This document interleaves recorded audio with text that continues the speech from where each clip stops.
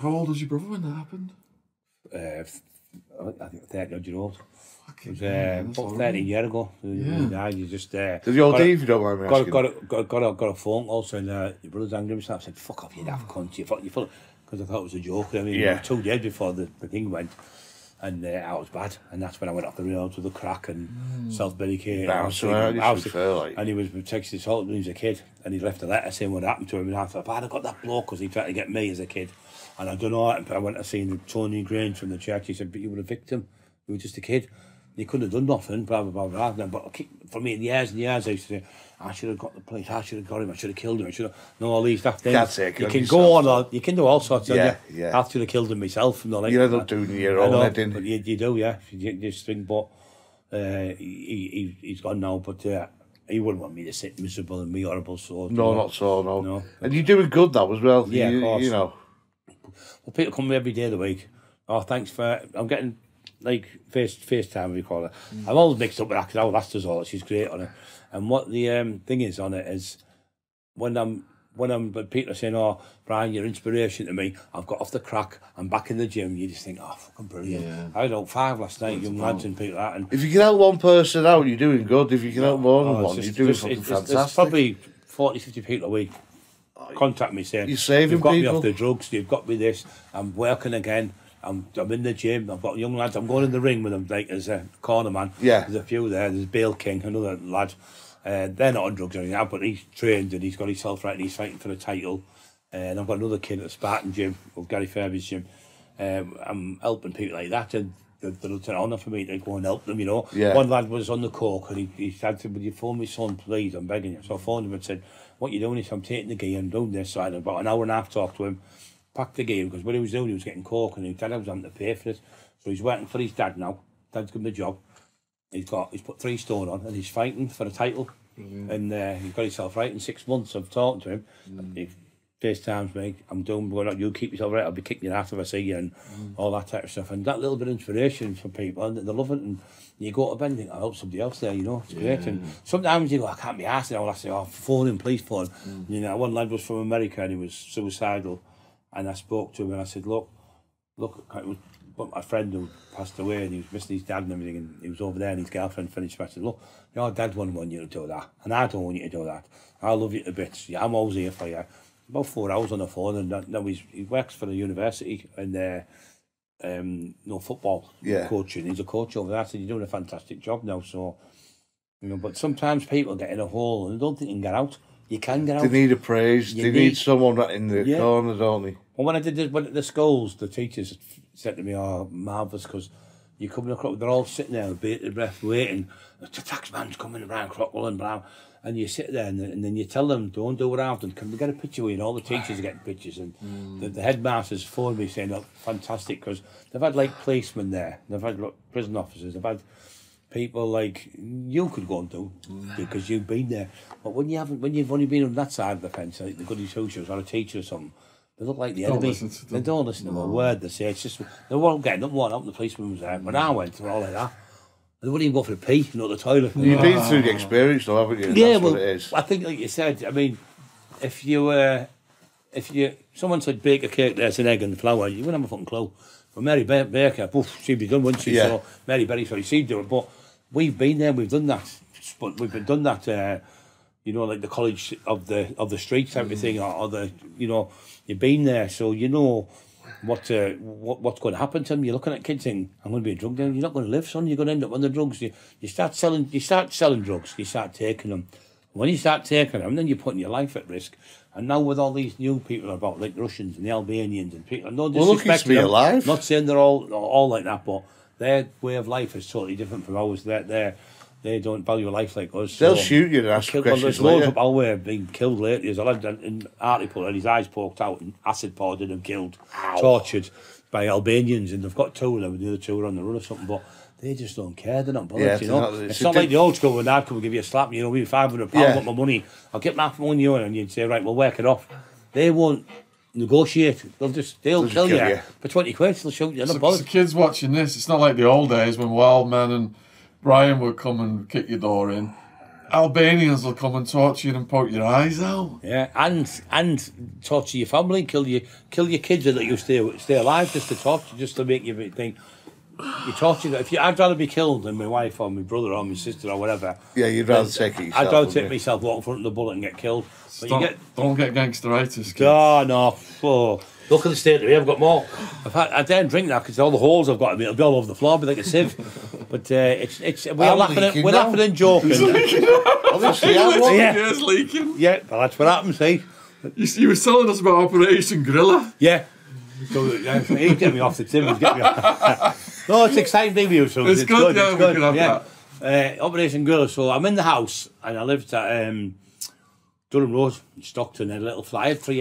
What I used to do in them days, I had 6 cars. I had 6 places I stayed at, different houses, because there was not many people trying to shoot me and kill me and whatever, which people know about us. And I would live in one house. I'd never sleep in the same house twice. I'd drive the same car, so different cars. I'd have shitty cars and I'd have top of the range cars, and I'd be all over the place. Never stayed in the same place. But I was in Durham Road anyway. I got a phone call off Paddy watching. He said, "Brian, look out your window. There's a man at the your bus stop. He's been there about an hour." But Paddy was a genius with radios because he was really into them, and he was tuned into the National Crime Squad. And they're outside. They're going, "It's Operation Gorilla. He hasn't moved out of the house for say 6 days or whatever." I knew they were there because he told me, Paddy. So what I do when they're onto you, don't let them know. Go here, out there, and all that, like a knobhead. No. Don't let them know, because then they'll try and get you another time, and you won't know. You can use it as a deterrent by saying, right, I'll get me a pizza and come round with a bag of such and such and look like it's drugs, and then why are you raging, try and get you, and the fucked again. You know, they've done it that many times with me. I've sussed them out. So Paddy's told me what's happening anyway. It was called Operation Gorilla, and I was that big. And what happened is one of the lads, his mum's, worked in the police station. She was a cleaner, and they had Operation Gorilla on the top with me at the top, and there was Speedy and other people who were all with the Craig and all them, all like the Soprano things. We have all the people, the photographs, so they really do it. And they had me as target one because I said to the police woman, I said, "Why have you just gone to the radio?" She said, "Whatever you're seeing now, you being a target, we have to," because with all the shootings I was getting nicked for and all the stuff and all the shit I was getting off with it. And she said, "We have to." Observation, you're under observation. That's what does that mean? So everywhere you're saying, we have to radio through to the police station. So that's how bad it was for me. So then I got nicked by MI5. They pulled me in. Operation Gorilla. They had me in for a week, but even a solicitor for all, because I was with the lads who were like IRA and UDF, and I wasn't with them for the random reasons. They were like negotiating over something, and I was seen from the satellites with the fucking. With no hat, and they were all wearing hats, and I got with no thing to pull me in, and it was over like a beer business type of thing, but nobody got nicked or nothing like that. But and then after that, I started getting worried. You know, it was like fucking James. I would too, though, because you could just MI5 could just keep you as long as you fucking want, no questions asked. They were into all that, and then there was National Crime Squad, regional crimes. Yes, which fucking I thought I've had enough. That was it. So I started doing the debt collecting. I did well on debt collecting. It was legal.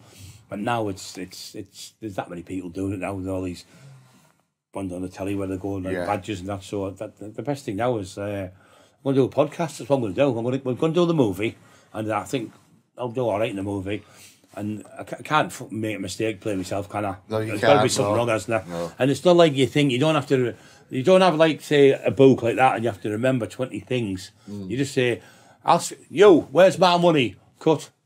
Then it'll be something else, so you do it in stages. So it's not like people think when you hear them acting all the way through 2 hours, you don't talk for 2 hours. You just like run and kick the door in, back him, grab him, throw him on the floor, cut. That's it done, like 30 seconds or something, or a minute. So it's not as I think you've just got to have confidence. I like doing podcasts with Shaun, but unfortunately he's going to get killed because he keeps on slagging the Queen off. No, Prince Andrew. Or Prince Andrew. Yeah, and the Queen. Everyone's slagging Prince Andrew off. And I like the Sex Pistols He's song. a sex offender. Yeah, I like the Sex Pistols song, God Save the Queen. That's one of my favourite bands. I think it's absolutely marvellous. The words were fucking phenomenal. Married to a moron. Yeah, you're brilliant. He's on about the speed and everything. Me and Brian actually like the Queen. Shaun dislikes the Queen. Shaun dislikes sex offenders, including Prince Andrew. Try and disagree with that. The Men in Black are going to come and get you. Yeah, I hope you don't. That's the only one they haven't made to get me, the Men in Black. Yeah. Don't start telling them. I'll be like that. Hey, Men in Black are coming. Yeah. Will Smith. Yeah. Do you think in this day and age you couldn't repeat what you did with Lee Duffy? No, you couldn't do it because what it is the day and age now is it's all cameras everywhere. Everywhere you go, CCTV, it's not just cameras like phone cameras. There's cameras in cars for like insurance companies and that funny insurance. Well, there was a Tin Man, there was a horse, and there was thing. Have you seen that insurance with the car? It's funny as but brilliant in there, brilliant advert. But it's true. You can't get away with nothing now because I bet that gets unliked as well on the fucking YouTube. Yeah, I bet you the horse does. Why the long face? Well, yours quick. Yeah, so what was I going to say? So, me and Lee Duffy, what we did was an era like Jesse James and Billy the Kid and things like that. It can't repeat it again. And technology's come forward that far now. You just can't do them things. And the kids now are all. You go to the door now, they'll stab you. Yeah. Fucking chop you off the neck. So it's like same as like the Essex Boys in a way, and same as like. Yeah. Have you ever heard of anyone called Cass? Yeah, Black guy? the black lad, yeah. Yeah. Well, them days have gone because it was just violence in them days. Yeah. Until he now come it's out, and it was nice. Yeah. And then the coke come out and it went back to violence It's the crack again. one at the crack destroyed the net of people are taking it. It's, and like you said, the coke. And like I said to someone, when the coke come out, it was good. Yeah. But it's full of fillers. And you're taking stuff, you don't even know what it is. So for you out there buying cocaine, it's not like it was in the 80s. It was called Charlie, people say, because of Prince Charles. Yeah. So I think, all right, these family are up to something. So they might have been knocking it out. It was called Charlie because of him, they're saying. So it was weird, isn't it? So, yeah, it was that's a funny The thing. CIA knocking it out. Yeah, well, the CIA made crack cocaine. They In America, invented yeah. it. Can you edit that, please? Do you know why they invented it, the CIA? Do you know what the reason was? To stop the Panthers, the Black Panthers. And what they've done is they had the CIA, they've got let the from Vietnam, they let them bring the heroin in. Yeah. And they swamped the streets in like the Black corpses, wasn't it? The soldiers? Yeah, that's right, they brought the corpses, and what they did is they put it in Harlem, a place like that, they let them destroy themselves. So then Black Panthers walking around, because they were like the Black Fists, Jesse Owen, I think it was called, when he did it in 74. They were powerful, really powerful, they were taking over America type of thing.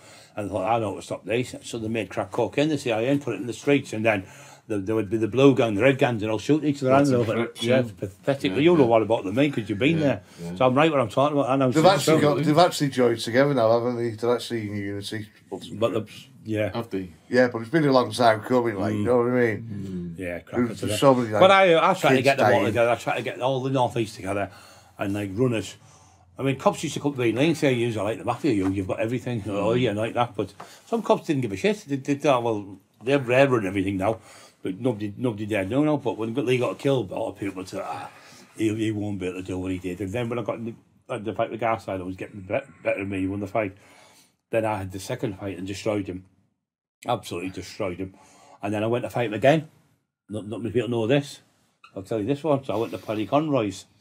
And I went to fight him, and I went to Paddy Conroy's house, and Paddy Conroy's written it in his book, it's called Fog on the Tide, and in the passage he says, Brian Cockerill come, and I went to fight Dave Garside for 20 grand, he had £10,000, he was with Speedy Ormsby, it was Mark Ormsby, one who got killed, and they'll come in, and he was having a bit of blow, Paddy, and then I tried to arrange his fight, and Dave Garside come on the phone, he said, oh, I haven't been trained. I said, well, I wasn't fucking training with you coming, I was off my head on the ecstasy.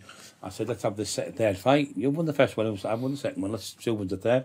Someone's going to die in this one, Dave. I said, it ain't going to be me. And he really didn't want to fight me, so that was the end of that. But that's in his book. He was partners with him then. They were like... I wonder why he didn't want to fight you. Fuck you, man. What's Teesside like these days? Has it calmed down? Yeah, but what Teesside's like, it's like... Stockton, where we live, we just on the outskirts of Stockton, Middlesbrough. It's like one of the worst places in Britain for fucking people getting killed. Is another one. Well, Speedy's son has just got out of jail. He's just killed someone. Mark Ormsby, the one who died. I'll tell you what, he's just killed someone. He's in jail for murder now. It's all over drugs, isn't it? It's all over gangs and drugs. Just fucking drugs. They need to legalise it and get it out of the hands of gangs. Well, if you legalised heroin, there'd be no Taliban making no money, right? If you legalise heroin, there'd be no gangsters making any money. There'd be nobody stealing out of shops. The prison wouldn't be full, and people would be getting administrated by doctors and nurses. So therefore, there'd be one wouldn't steal. So kids would be fed. They don't want to legalise it because they're making too much money. Yeah, The governments in governments are holding on. Years ago, a psychiatrist over here called John Marks, he started the first legalised stuff, didn't he? And he Oh, they had the free heroin in Widnes. Yeah, free heroin in Widnes, yeah. And that's the programme that Portugal picked up. They stopped it in Widnes because the shoplifting collapsed. I would though. And all the fucking... It was like they were psychiatrist. going to roll it out across the whole country. Yeah. The Americans found out, called Downing Street, and they stopped it. Yeah. He was like psychiatrist. All Americans... Keep the war on drugs going. All it is them is just saying, "Oh, fucking bullshit." They want that. They all Like Granger, like Zammo. Yeah, do you know like the drugs, right? If they want to stop it, they could stop it. They could do what they want. George H.W. Bush was a bigger trafficker than Pablo Escobar through the CIA who was running it. Well, the CIA were doing. The CIA were letting them do what they wanted. They were letting them do what they wanted, right? We're letting the Pablos and all them let them do what they wanted In the beginning, In the beginning, just let them do what they fucking want. They could sell it, let them sell the drugs and everything, because it was money going into the government, American. And they were financing the war in Nicaragua, the cartel. Did you know that Miami was made through drug dealers? Absolutely. Miami was just like fucking Red Cow, or like Blackpool, a little tiny place. The drug dealers went there and they were buying all the best hotels, houses and everything. They built Miami out of drugs. And most places have been built on drugs. If you stop the drugs, look at all them people who lose their jobs. And all they reckon that it gets made in Afghanistan, the gear, and then it comes through Pakistan on the plane. There's 300 people on the plane.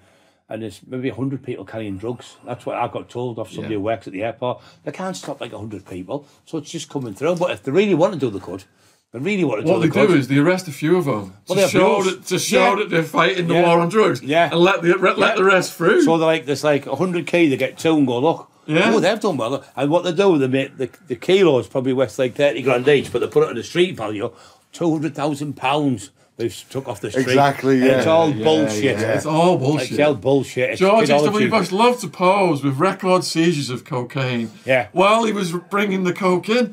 And he was asked at a dinner, I've got to research this, and he was asked at a dinner, how are you getting away with fighting a war on drugs while bringing the drugs in? And his response was, this is so beyond what the public can imagine I'm doing. Yeah. They will never fucking believe it. They would never believe it's true. It's like UFOs. The more you talk about it, the more people just believe it. Yeah. Because they put it out there, so they say there's aliens. So people don't believe there really is aliens. So it's that analogy, psychology, and like the what do you call it? The government, the Americans were getting it, and then they'd bust you. Well, like having it with me and where I live, I've seen the corruption with the place years ago. It's not so bad now. We're getting in the Americans, and we're getting say 2 ton. They put it on the telly and everything. Then they'd go and fucking sell it. That wouldn't go and get burnt, and then they'd show you. It'd show you loads the of shite. It was shite. It wasn't drugs. And they'd sell it on. They'd think I'm fucking daft. In Colombia, Escobar would say to the police who are on his payroll, go and raid this warehouse now. You get your promotions. America will send you more helicopters to fight the war on drugs and more weapons. Invite the media. Pose with the drugs. And pour loads of petrol on all the gear, but it's not even gear. But it was gear, but when it was all over, they just gave it back to Pablo and he sent it to America. Yeah. All allegedly. Allegedly, And that's why it was 90, I think something like 90% of it was coming from him, wasn't it, in America? In them days. Escobar. He was 7 billion. Through Colombia, the Medellin and the Cali cartel as well. They were fucking powerful, clever people. So I've got this question here then. Sometimes you take ease during the day. Close all the curtains while turning your music up. You had your own private raves during the week in your front room. Yeah. You rang up your best friend's boss to tell him, Lee won't be coming in today because he's taking drugs with me. Yeah. The lad got sacked. He was a big man. He rang up the boss and made him give him his job back. That's a true story, yeah. He got the sack. I said, fucking, Lee's having a couple of days off. He's with me. It's Brian Cockerill. So they phoned him up and sacked him. I've refunded them back up and said, you don't fucking ning it. I'll burn your fucking place down there today. And they fucking did give him the job back. True story, yeah. And it was fucking mad. We'd go to a party. We used to have a lad called Fred Tate's, and he used to have a loft. Because I used to hate the light when you had E. I used to like the dark, mate. I can't stand the light. So I'd go in there and he'd have like sledge-out rooms. Like it was upstairs. It was all floorboard things put on and everything. And he'd have mannequins and there was like mattresses you could go on. It was spotless, you know what I mean? Yeah. He was a gay lad, actually. And he nice kid, and he used to go to the raves, and Joe's have the best apartments too, don't yeah, lovely person, you know what I mean, lovely lad. But we used to go there, me, my mate Flea and a few others, and we'd go after the clubs, and because the raves would be on, but you still go after say 2 or 3 in the morning. You sometimes go there and get a bit of break because the music would do you anything, and then so you'd be chilling out and having a few in talking and that. And we go anyway. We had the music on, fucking blasting. And the neighbours complained, and anyway, the police come, about 30 cops come and went, who's in there? Like, he says, Brian Cox, I'll just leave him, be all right, just leave. And they fuck off. And I've had the police come behind me and see me and go, oh, I didn't notice you, Brian, just drive off. And fuck, I was, honest to God, they were fucking petrified in them days. There was no CS gas, there was no fucking guns, there was hardly anything around. There was only 17, I think, armed police at then, and they had to have permission to get the guns out then. I bet even the dogs didn't want to go and see well, I'll tell you a story about the dog. I went to tax someone, he's dead now. And I had the 3-way walkie-talkie. I had one lad in the pub. Yeah. And I'm on a field. Anyway, I'm on a field. And the next minute, I'm in this growth, all these bushes. And there's like wire around it, like a fence. Quite big. Like a big roundabout thing. And I'm on this field. Anyway, the lad's in the house. We've got a young lad, something. I said, you got the stuff? He said, I'm in now. He said, well, it's now. This man's supposed to have 50 grand. He had 50 grand under the gas cupboard in them days on the stairs. Big deal. He went abroad. So we thought, what happened? But anyway, it was his uncle's house. So anyway, fucking, he's in the pub. So we've got the lad taking an eye on the uncle, and he's broke in. The thing got in the house, the lad couldn't find it. Anyway, he's in the loft. He's found about 5 key. So he's got the fucking stuff. Someone had seen me on the field, phoned the police. The cops fucking come, seen me, and set the dog. And the dog run towards to get me, but I let it come right in, and I jumped the fence. It couldn't get over the fence because all the bushes were that thick. So I run down, I was massive, so I was running like fuck. I jumped on the fence and the fence collapsed. But the dog ran after the copper. I bit the fucking copper. I'm running like a fucking lunatic. And the dogs, it's quite dark, you know. And there's 2 cops, one with the one in the lead, and they let the dog in the thing. And I've got up the bush and jumped over the thing. But the dog can't go up because it's about this high. So it can't get a jump. It's gone for the copper. So it's gone out, back out when it come in. And it's running, get him, and it's run after the fucking cop was running after me. Anyway, I jumped on the fence, the fucking fence collapsed, and I hit my ankle, I twisted my ankle. And we got nicked. I got nicked, but I got off with it because it was only radio and I had a balaclava. But I thought someone's going to get a good eye, and I just said, you know, the excuse, but they let me out the next day. Yeah, but, yeah, that's true story. Yeah, the fucking dog chased the cop and bit him. I like dogs, mate. I do. My wife, she's got it's our dog, American Bulldog. All right. I've got a Nikita, and they're massive. Did they get on? Well, we're getting them together now. We just started getting them together because a friend's been looking after the Bulldog. But the Bulldog's... You got to be careful, though. It's a Bulldog's like, I think, like a fucking... like a canine, like a fucking... Yeah. Like a robot dog. He's like... The least little noise, but he's only 2.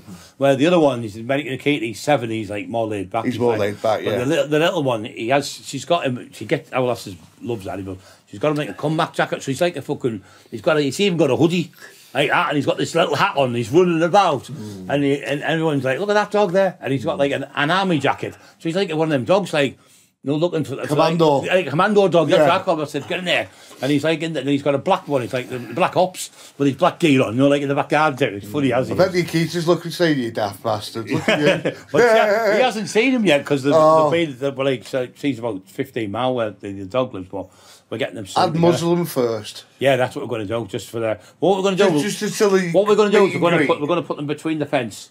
Yeah. One out and one in. There's a baby gate thing. Yeah. And do it like that and take them for walks. And all. But I think they'll be all right because Scrappy's laid back. And but he's fucking huge. He's about 11 stone. And his head's like a fucking grizzly bear. They're massive American Keaters, aren't they? But there's no one getting in that fucking house with them 2 dogs. Mine was an Alaskan Malamute. Yeah, they're nice dogs, aren't they? They're nice dogs.